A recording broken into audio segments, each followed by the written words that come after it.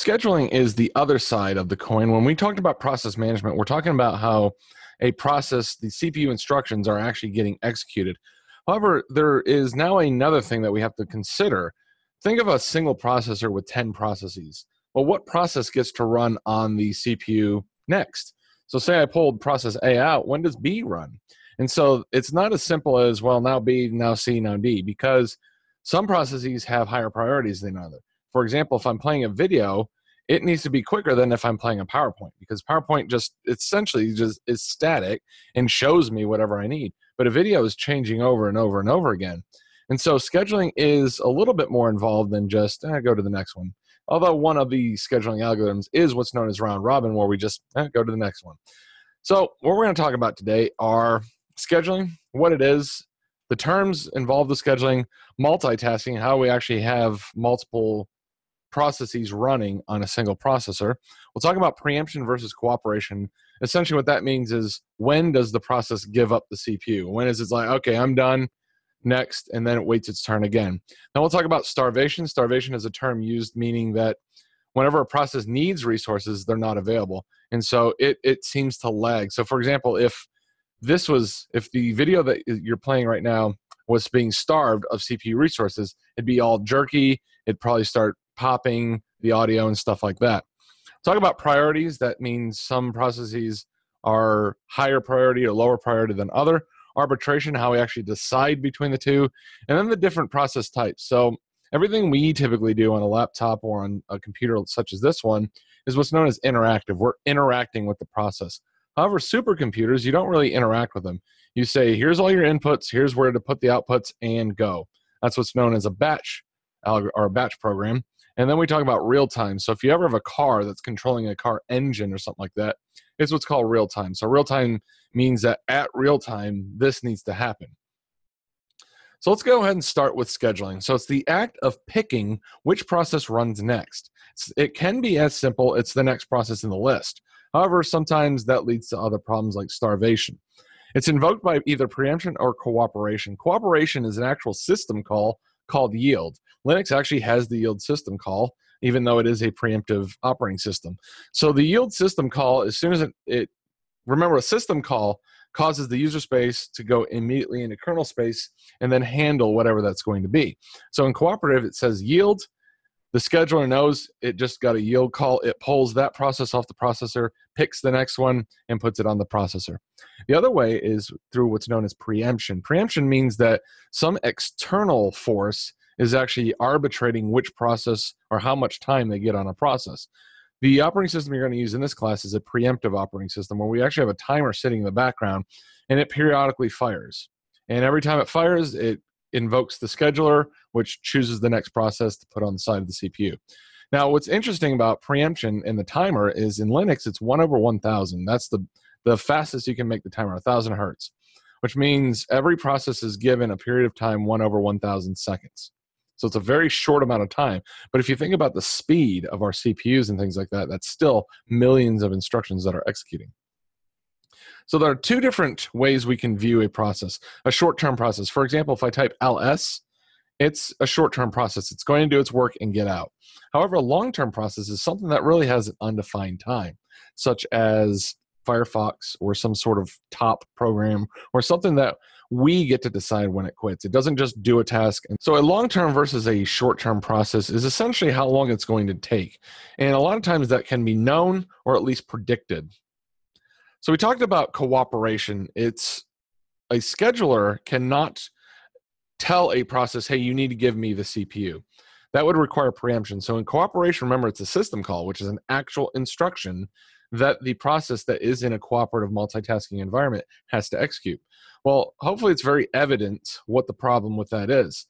It has no idea what the other processes are. It is the only one. It's the sole king of the jungle right there. And so it can lead to starvation because it's like, I want the CPU until I'm done. And so I'm never giving it back. And so with a cooperative multitasking system, you require the process itself to give back resources. This is very rarely used in most production level operating systems and things like that. And it can easily lead to starvation. So starvation means that a process that needs resources, remember the CPU is the resource that we're trying to use. It hasn't given enough of the CPU. So the instructions that are required to run haven't been ran yet. And so you experience lag. Things don't start working right. Obviously, if this was a real-time system, something where I need to control the piston or the valve so that the fuel fires right now, this isn't going to work because you're going to have several delays and things like that. Then we have preemptive scheduling. This is what you're going to be using. This is what you're going to be programming. So preemptive scheduling means that the scheduler is invoked, but it's by an arbitrator, some sort of master king or something like that inside the CPU. And that comes from the form of a external timer interrupt. So the timer is actually sitting on the RISC-V CPU, and its job is just to fire, fire, fire, fire at a periodic time. For example, like in Linux, like I said, it fires 1/1000th of a second. In this one, it's something like 1/250th of a second. So it's fairly quick, and the quicker it is, the less time each process gets, but the more processes you can get to per second. And so there is a trade-off between the two. Do I want this program to run to completion, then switch to the next one? Well, for interactive processes, it's almost impossible. You type something, and then a second later, something shows up. That would be very annoying. So one thing is, some processes have to keep getting the CPU over and over again before the other processes can. That's because they have a higher priority, which is kind of strange because in Linux, a negative number actually is a higher priority than a positive number. So 100 is a very low priority, and in Linux, it's 20 to -20. So 20 would be a very low priority, or -20, it would just keep getting the scheduler. So prioritization has to be incurred. So in the algorithms, our scheduling algorithms, we actually have to look at prioritization and see, okay, remember, scheduling is I need to choose what process needs to run. And so if I'm looking at a process that needs to run and it has a higher priority, the chances that it's going to run again are increased. And so that's what leads us to arbitration. A lot of times whenever I do PS or Vim or something like that, they all have the same priority. And so we have to have some sort of arbitration. And most arbitration uses what's called round robin, where it just goes to the next process in the list. Wherever you are, it's just a table. And wherever you are on the table, that's when you're going to get it. But there are other things that we can incorporate in there when the process was created. Remember, the long-term versus short-term. If it was created 10 days ago, well, it's been running this whole time. Well, maybe it needs a little bit of CPU, or maybe it doesn't. And these are the variables that have to go into your scheduling algorithm. So when we talk about batch scheduling, it means the job is performed. There's no interaction. All the inputs are known, and then it runs. And so with batch scheduling, essentially we know it's batch scheduling by the runtime. The runtime is known more or less, plus or minus some sort of tolerance, ahead of time. So when we go to the supercomputer, we budget an amount of time because batch scheduling says, here are the inputs, here are the outputs. And because of that, well, you don't know the outputs, but you want the outputs. But since you know the inputs and all the code, you can sort of predict how long it's going to last or how long it's going to run. And so there are two scheduling items, first come, first serve. So think of it this way, just traffic line. You go through the light and it turns red for every single car. Well, the first one in line, he gets to go across the street and execute, and more or less in whatever terms you want. And then the next one in line gets go. So the first one that is in the queue, they're the first one to get served. And so if you're way back in the line, you're not gonna get served in a long time. Now there's a problem with that, is it can lead to starvation for shorter running time. So remember, the whole purpose of this is to make the CPU as busy as possible, get everything done as quickly as possible. And so there's what's called shortest job first. So this only works with batch scheduling because we know the length of the runtime. For example, I have Firefox, I have Zoom, I have this camera up, all that sort of stuff. There's no way we can predict how long these processes are going to run. And so that's why they're not considered batch algorithm or batch processes, they're considered interactive processes. For batch scheduling like this, we essentially have two different ways that we can do batch scheduling. First come, first serve. So say we have process A, process B, and then process C. So the width of these is the runtime. So let's just give this a quantity of 2. Let's give this a quantity of 5, and then this a quantity of 1.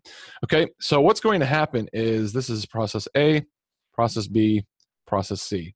And so in a first come, first serve, A is going to run, B is going to run next, and then C is going to run next. However, C only requires one time quantum, whereas B requires 5. And so let's do a little bit of algorithm analysis here. So A is going to start at time quantum 0. It doesn't have to wait. B has to wait for A to complete, so it's going to start at time quantum 2. And then C, even though it takes a runtime of 1, it has to wait until time quantum 7. Well, let's see if we can do a better idea. So this is what's called first come, first serve. We also have what's called shortest job first. And so what we do is we have this list and we sort whichever job comes first, or whichever job is the shortest. And so we can see C has a job duration of 1, so CAB should be the algorithm that, or the sorting that we have here. So let's go ahead and do that. And let's do the analysis again. Oops, that's B. There we go. So C has 1, A has 2, B has 5. Okay, so C, because it's the first one, doesn't have to wait, so it has a time quantum of 0. That's the waiting time. A has to wait 1 time, and B has to wait 3. So let's take a look at this. Now B had to wait 2, and now it has to wait 3. So it's only increased by 1 time quantum. However, look at C. C went from 7 to 0. Okay, the maximum waiting time for the first come first serve algorithm for this given example is 7. So we have 0, 2, and 7. However, look, whenever we converted that into a shortest job first, now we have a 0, 1, and 3. And in fact, you can do the math on this, but shortest job first is the most efficient batch algorithm. There is an easy way to prove that CAB, sorting this by the shortest job first, is the most efficient way to do it. So in batch scheduling, shortest job first is your quickest way to do it. Remember, what we have to do is we load all the jobs in first, it sorts the scheduling algorithm, and then it runs. So if you add something else while another job is running. So another thing about batch scheduling is a process cannot be preempted, and it's not multitasking. So A runs to completion. B runs to completion. So A and B cannot be running simultaneously or trading off the scheduler like in interactive process. And so that's another identifier for batch scheduling. Then we'll talk about interactive scheduling. So in interactive scheduling, this is typically what you will use or what you have been interacting with in the Tesla machines, Hydra machines, and on your own computer. Interactive scheduling means that the process has an undefined duration. That means it can run for 10 seconds, it can run for 1 second, it can run for 200 seconds, who knows? And so what we have to do is we have to build the algorithms around that fact. So not only is that, but it's not like a batch scheduling algorithm where a process doesn't just run to completion. Otherwise, we'd have one process at a time, it runs to completion. Well, if it had an infinite amount of time that needed to run, nothing else could run, leading to starvation, and your computer would just basically not work at all. So let's take a look at the 3 algorithms that we have. We have round robin, multi-level, and multi-level feedback. So whenever we talk about round robin, it's the simplest one to conceptualize. Let's say we had 3 processes. And it doesn't really matter if it's preemptive multitasking or cooperative multitasking, because as soon as it gives up the process, so remember, these are indefinite amount of time. So the size of these does not represent, unlike it did in the batch scheduling, does not represent its runtime. And so with round robin, let's take a look at preemptive. So as soon as the preemptive timer comes in, the scheduling algorithm moves from A to B.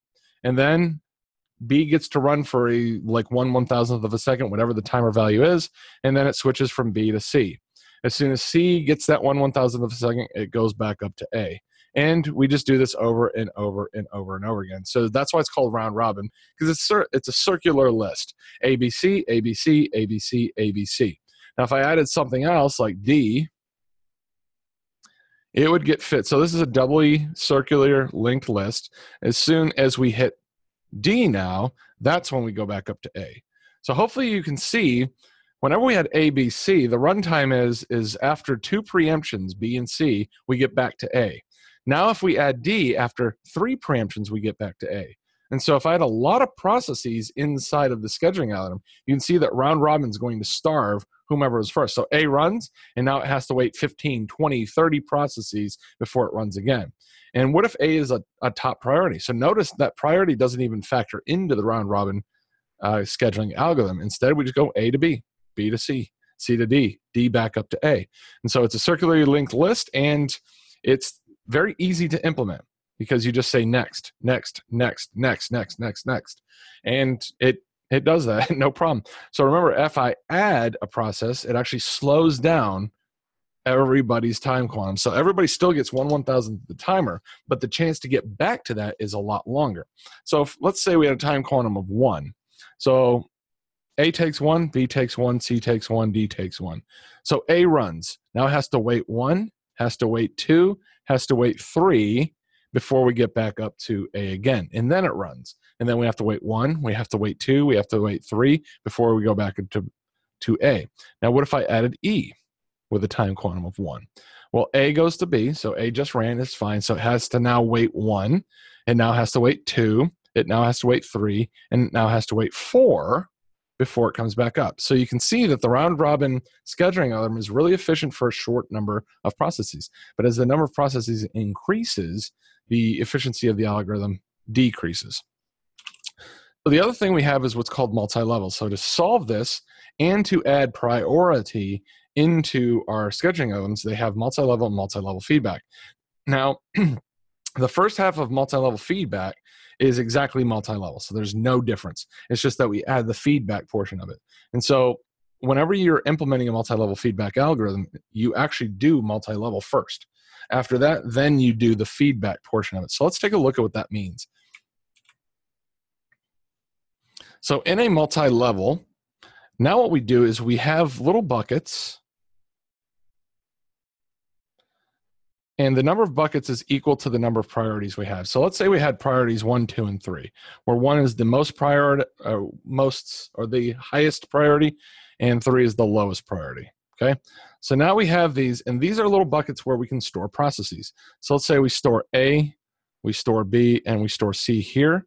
Then we store D, E, F, and then G, H, and I. Okay, so here we have 9 different processes, A through I. And what's going to happen in a multi-level, what it does is it always looks at the top priority.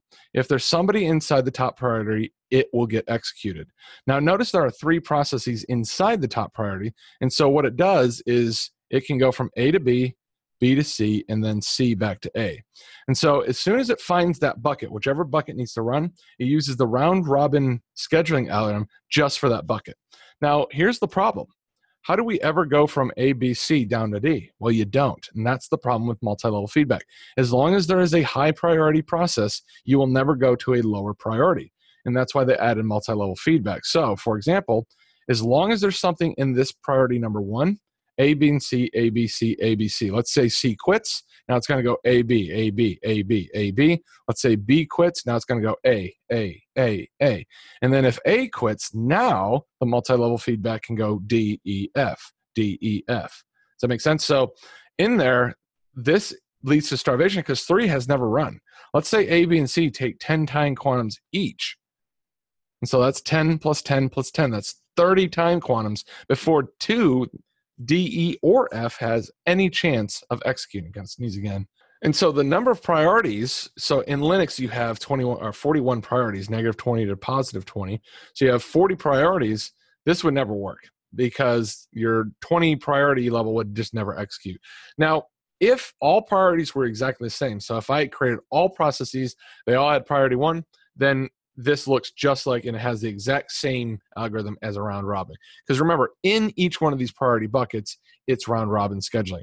And so what they did is they added MLF. So ML is the exact same thing. So whenever we're picking the next process, let's say we just did a yield, or we did a cooperative or a preemptive, or we were preempted, and let's say we had the exact same things again. We have A, B, C. Okay? So it's still priority 1, priority 2, priority 3. So just like the MLF, we are going to, the ML, we're going to go to the top priority first. So we go here and we choose the process A, okay? However, so now we picked A, but whenever A gets preemptive or it yields, the feedback portion says 2 things. Number 1, it adds 1 to the quantum multiplier. So we talked about the quantum multiplier. Remember, so if my time quantum is 1/1000th of a second, now we're going to add 1 to the time quantum. So now we got 2/1000th of a second. Okay, so it just increases the amount of time that it sits on the CPU. And then it lowers the priority. So in this case, as soon as it's preemptive, so A ran once and only once, and now A gets moved into this bucket. And then B gets to run, it does the same thing. So now B gets moved down to this, and then C gets moved down into bucket number 2. And then as you can see, what's going to happen is if A, B, and C take 10 time quantums, it only runs for 1, 2, and 3. So D gets ran after time quantum 4 instead of like it did here where it ran after time quantum 30. So you can see what's happening is everything eventually filters down into the lowest priority level. However, the quantum multiplier is increased. And so the quantum multiplier is increased so that we reduce the amount of time it takes to actually switch one process off and add another switch. Now, whenever you do this for your lab, you'll notice that there's a lot of lag because as the time quantum increases, the time quantum is what determines when the next process or when that process that's running on the CPU will be preemptive. So the longer that time, the more time it has on the CPU, the less likely it's going to get preempted. And so that takes a lot of time. It doesn't help. So what's going to happen is the time quantum on the labs that you have is the maximum time quantum is 100.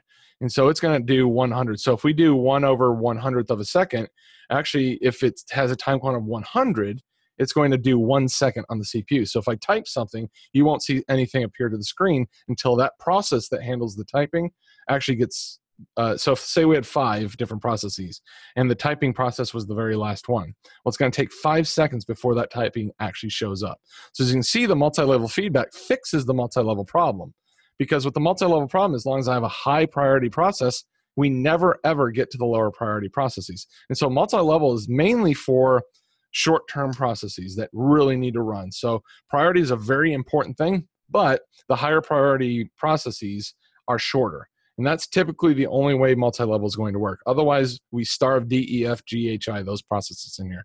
Multi-level feedback fixes that by increasing the time quantum, but also lowering the priority. And so even though it started, A, B, and C started at priority 1, it eventually moves to level 2, and after it runs in level 2, it moves down to level 3. But just like ML, anything inside this priority uses the round-robin scheduler. So it goes A, B, C. Now, since all 3 of those run, then I'll go D, E, F, G, H, I, and then run back. I'm sorry, it won't do G, H, I. It'll go A, B, C again, and then all of them will be in the third priority.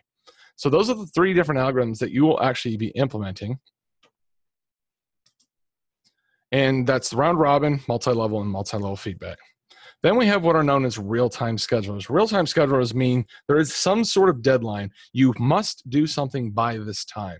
And that's typically used for real-time systems such as engine control units, some sort of radios, things where if you miss this deadline, it can have a catastrophic result. Now, there's 2 ways that we can schedule processes that are real-time processes. In Linux, you can actually use the schedule. There's a system call.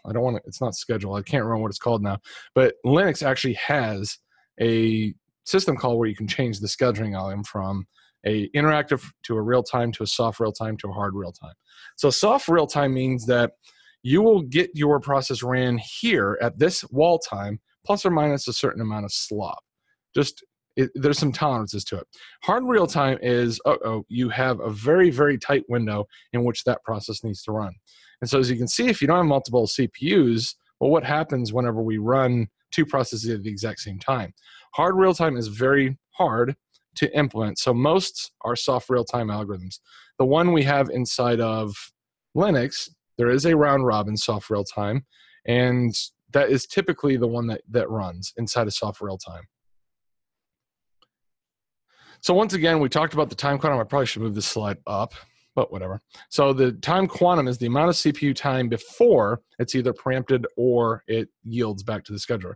So if I run a process for 10 seconds, well, that process gets to run for 10 seconds, and it's using all of the CPU. So it's executing millions to billions to trillions of instructions within those 10 seconds. However, nobody else gets to run.